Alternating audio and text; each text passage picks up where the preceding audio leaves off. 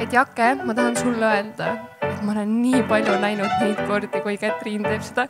Issand, ma abiellun selle mehega.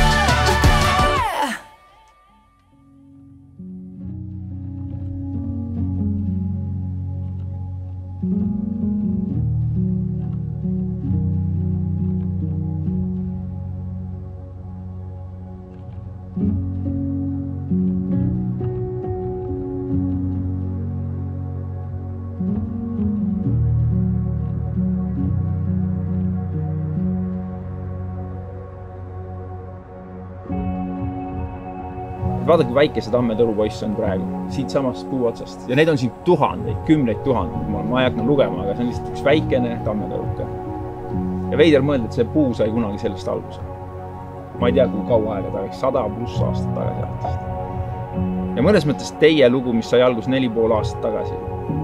Ja täna algab abielu, on üks väike pisike tammetõru, mis on võib-olla juba võrsuma hakanud, aga parim on alles sees, viljad on alles sees, teie lugu on alles sees, see on alles rääkimata ja me ei tea keegi, mitu haru või mitu puukest kasvab ühel hetkel teie tammetõrust. Aga ma usun, see on suurem, kui oskame isegi ette kujutada.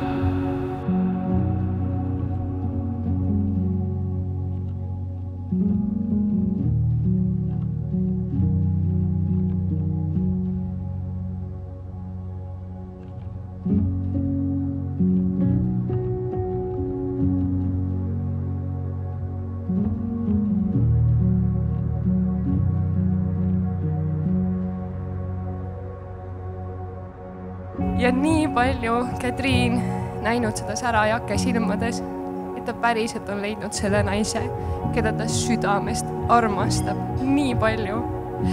Ja see on nii ilus teid kahte vaadata. Ausõna.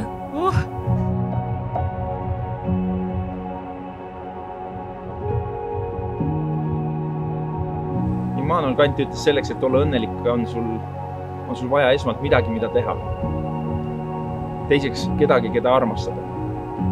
Ja kolmandaks midagi, mida loota. Kätriin, sa ei tea seda, kuidas ta mulle kirjutas ja ta oli nagu väikene poisikene, kus on kommipoodi viidud ja vanemad ütles, võid võtta kõike, mida sa tahad. Ja sina oled tema kõige suurem maius, millest ei saa kunagi isu täis. Kui see on sinu tõeline nõu ja tahtmine, siis ütle.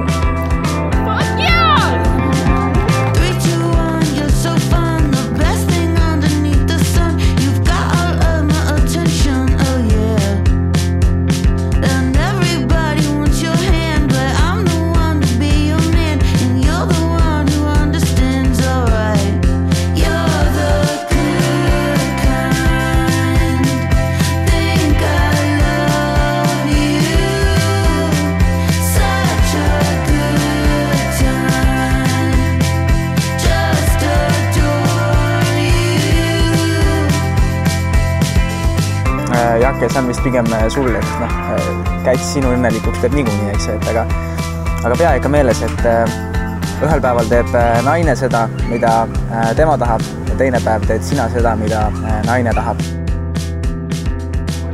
Vähemalt minu isa räägib nii, et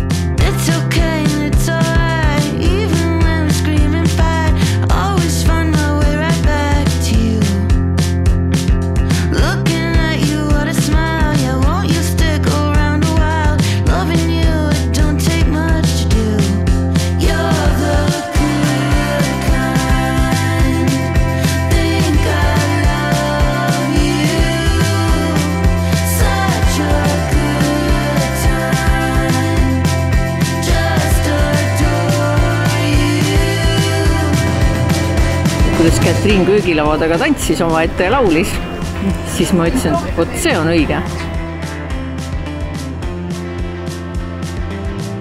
Mõlemad lähevad, naudivad, tansivad, chillivad.